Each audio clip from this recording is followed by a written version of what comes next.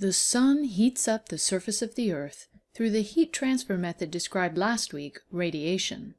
This radiation consists of ultraviolet, visible, and infrared light. Ultraviolet, or UV, is the shortest in wavelength. Infrared, or IR, the longest. For every 100 units of heat that radiate towards a particular area of Earth's surface, 16% are absorbed by the atmosphere, specifically by the area known as the ozone layer. This layer absorbs mostly the UV radiation. 30% of the incoming radiation is reflected right back to space, most from the upper atmosphere, a small amount from the surface. 51% of the incoming radiation is absorbed at the surface, which raises the temperature of the surface. That higher temperature surface material re-radiates its heat upward in the form of IR radiation. It also conducts some of its heat to the air above it, and transfers some of it to latent heat of evaporation of water. Some of the re-radiated heat escapes to space, but most is held in the lower atmosphere because the IR radiation, being longer wavelength, is absorbed by greenhouse gases, such as water, carbon dioxide, and methane. Eventually, the heat of the atmosphere also is transferred back to space from the upper atmosphere. This image shows the ongoing balance of heat between what arrives and what is returned. If the sun stopped radiating heat, all Earth's heat would eventually radiate to space, and the surface would get progressively colder and colder until it was unlivable. If there was no ozone layer to trap the UV radiation, the Earth's surface would receive even more heat, and some of that in the harmful light spectrum that damages biological molecules. Life would not be able to live on the surface. If the greenhouse gases that absorb the re-radiated thermal heat disappeared, Earth's surface would be much colder because it wouldn't have the insulated, heat-rich atmospheric layer that currently sits above it. As you are undoubtedly aware, the amount of greenhouse gases in our atmosphere is increasing. More greenhouse gases means more of the thermal IR heat is absorbed or trapped in the lower atmosphere, and a warming of Earth's surface. This list shows the main greenhouse gases at work in our lower atmosphere in decreasing order of importance. Water is the most important. If we set the IR absorption capability of carbon dioxide at 1 for comparison purposes, we can see that methane is an even more powerful absorber than carbon dioxide, 25 times more powerful. Ozone is 2,000 times more powerful. Note, here we're talking about ozone in the lower atmosphere, which is very low in abundance, not the ozone layer. In the lower atmosphere, ozone is produced by car exhausts and a major ingredient of smog. In that capacity, it is a greenhouse gas. Water is only 1/20th as powerful as carbon dioxide, yet it is considered the most important greenhouse gas on the planet, followed by carbon dioxide. Why is water so important? Volume. There is a lot more water in the atmosphere than any of the other greenhouse gases combined. This graph shows the levels of carbon dioxide, methane, and nitrous oxides in Earth's atmosphere over the past 2,000 years. Notice the large jump after 1750, coincident with the start of the Industrial Revolution and the burning of fossil fuels. This next graph shows atmospheric carbon dioxide levels over the past 500,000 years, during which there have been a number of ice ages. The high points on this graph represent the interglacials, when the global temperature was at its warmest. The low points show the glacial periods, when as much as 30% of Earth's land surface was covered by glaciers. This graph is useful for showing the recent increase in carbon dioxide and how it compares to Earth's recent past. This graph shows average global surface temperature data for the last century as gathered and published by 4 different agencies.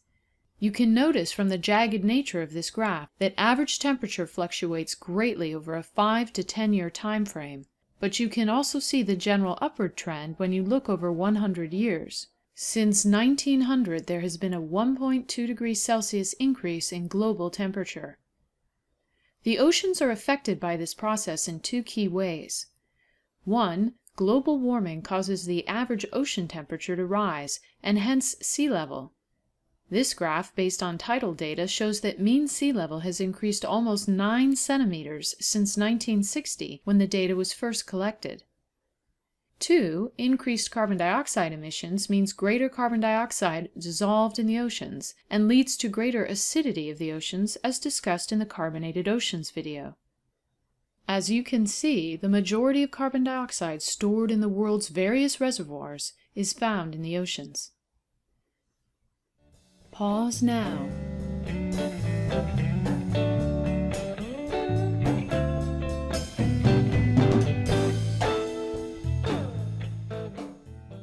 Now let's return to the ozone layer, a major absorber of solar UV radiation. We call the lowest layer of Earth's atmosphere, where all weather occurs, the troposphere. The layer above it is called the stratosphere. The ozone layer resides in the stratosphere.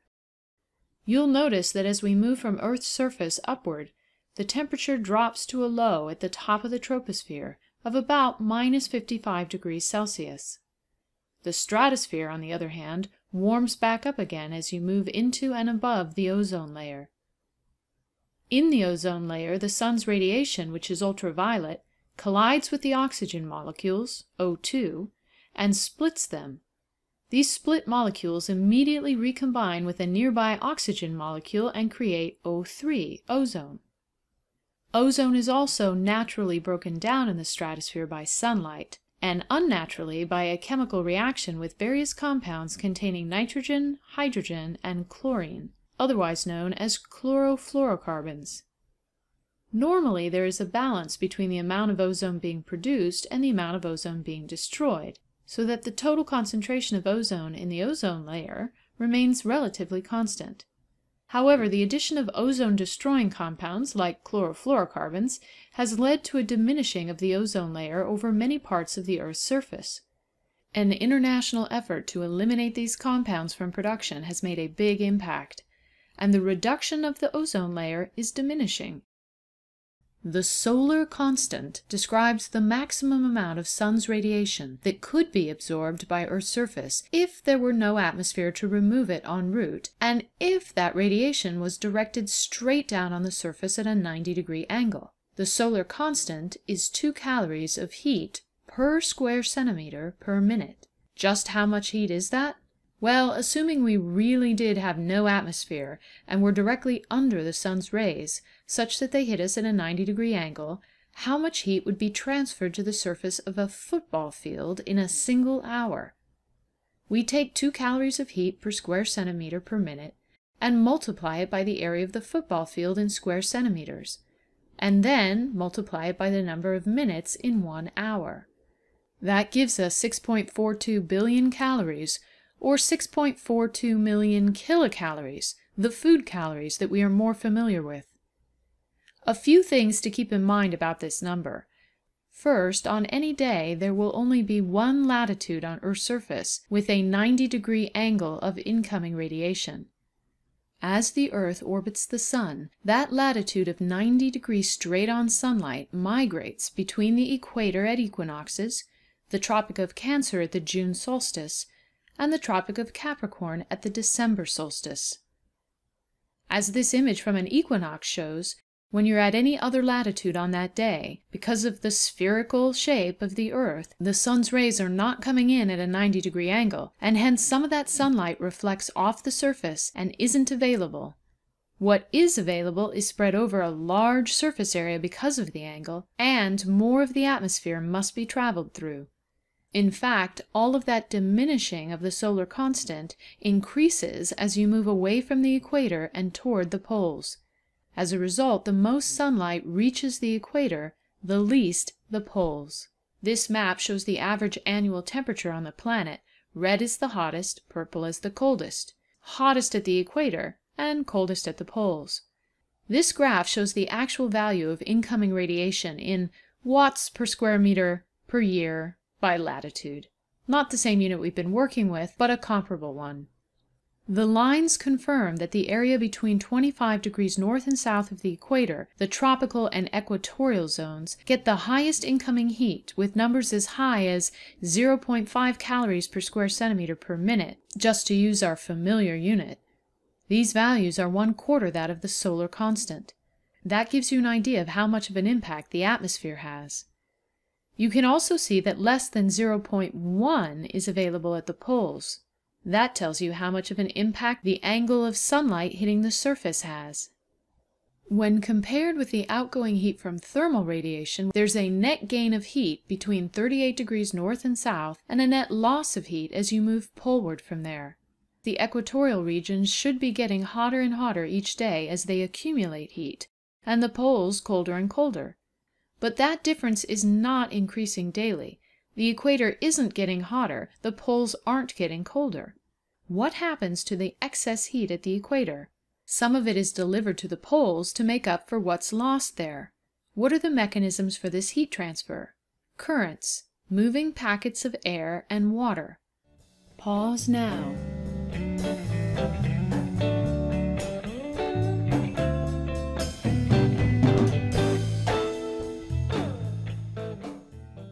Earth's atmosphere, when totally dry, no evaporated water, is composed of approximately 78% nitrogen gas and 21% oxygen gas.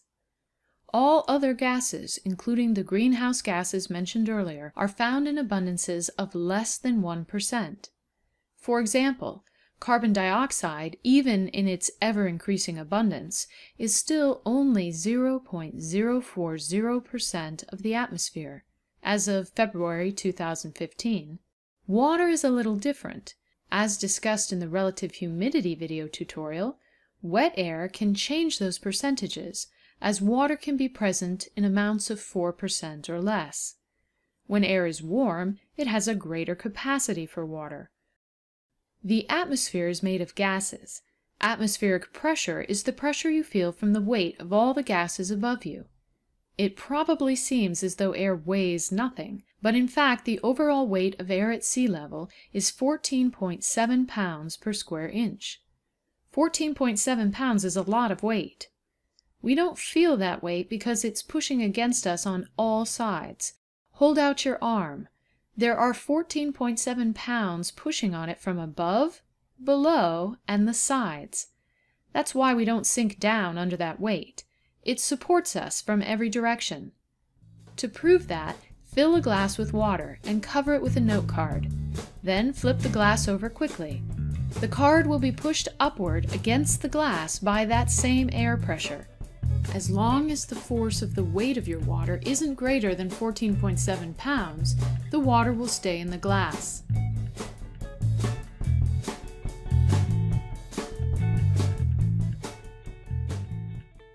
Meteorologists devised the units of atmospheres and bars to help compare pressures at various levels in the atmosphere. At sea level, the pressure is approximately 1 atmosphere, otherwise stated as 1 bar or 1,000 millibars. As we move up a mountain or fly in a plane and move higher into the atmosphere, there is less weight or pressure above us. We might not be able to feel this change in pressure, but our bodies do respond to it. Fewer molecules around us of gas means less oxygen to breathe, so we have to pressurize the inside of airplanes and carry extra oxygen in case the fuselage is punctured. Potato chips and water are bagged and bottled at the same pressure as the air around them. That way, the pressure of the air inside matches that of the air outside, and the bags or bottles retain their shapes. When we carry potato chips that were bagged at sea level up to the mountains where the outside pressure is lower, the inside pressure is now much greater than the surroundings, and the bags expand and can pop. Similarly, if we fill a water bottle in the mountains and then bring it back to sea level where the air pressure is higher, the bottles will compress because the inside air pressure isn't great enough to withstand the outside air pressure. Air rises and falls on our planet as it changes its density, a concept we've talked about many times in past videos. What would change the density of air? 2 things: temperature and water content. If I heat up air, the molecules get a higher kinetic energy, and if they have space to move, they'll move outwards and the entire air mass will expand. That makes it less dense. If we cool air, its molecules would lose kinetic energy and slow down. They could now get closer together. They would contract and become more dense. How does water fit in? The water molecule at 18 grams per mole is less dense than the nitrogen and oxygen molecules. So as water evaporates and enters the air, it displaces a nitrogen or oxygen, kicks it out so to speak, and makes the overall air mass weigh less. Thus it's less dense. Remove the water and the nitrogen and oxygen return and the air becomes denser. So the densest air on the planet is cold and dry. The least dense is warm and wet. If air becomes less dense than the air around it, it will rise and the surrounding air will fill in that space. If air becomes more dense than the air below it, the denser air will sink. So what happens to air as it rises and falls? As air rises, it reaches areas of lower pressure in the upper atmosphere. Like the potato chips bagged at sea level, this causes the air to expand outwards. That creates an adiabatic temperature change. You can experience this firsthand when you release air from your bike tires. In the tires, the air is under high pressure. When you release the air from that high pressure, it expands and immediately loses kinetic energy and cools down. You can feel that cold air on your hand. Conversely, when dense air sinks, it's like bringing the water bottle down the mountain. It compresses under the higher pressure at sea level. That compression also creates an adiabatic temperature change. This time, it causes the molecules to collide more with each other because there's less space. The molecules speed up, gaining kinetic energy, and the temperature rises. You can feel this when you pump up a bike tire. You are putting air into a higher pressure environment, and the air and the tire heat up. Now let's go one step further. When air rises, it expands and cools, but we also know that cool air has a lower capacity for water. Relative humidity of this air will rise until it reaches 100%. If there are solid particles available for the water to precipitate on, we'll get rain. Conversely, when air sinks, it contracts and warms. Its capacity for water increases. Its relative humidity decreases. No risk of rain, lots of potential for increased evaporation. You'll also notice from this picture that as the low-density air rises, it creates a bit of a vacuum effect on the surface below. There's not as much air pressure on the surface anymore because the weight of the air pushing down is less. This creates a surface low-pressure system. Conversely, when denser air sinks, it adds more weight to the air pushing down, and we get a slightly higher air pressure on the surface. We call this a high-pressure system. Winds are what we call the air that moves along the surface of the Earth, not up or down, from a high-pressure system towards a low-pressure system. You can also think of it as the low-pressure system sucking the air away from the high-pressure system where it's collecting. The greater the pressure difference between these two systems, the faster the winds. Pause now.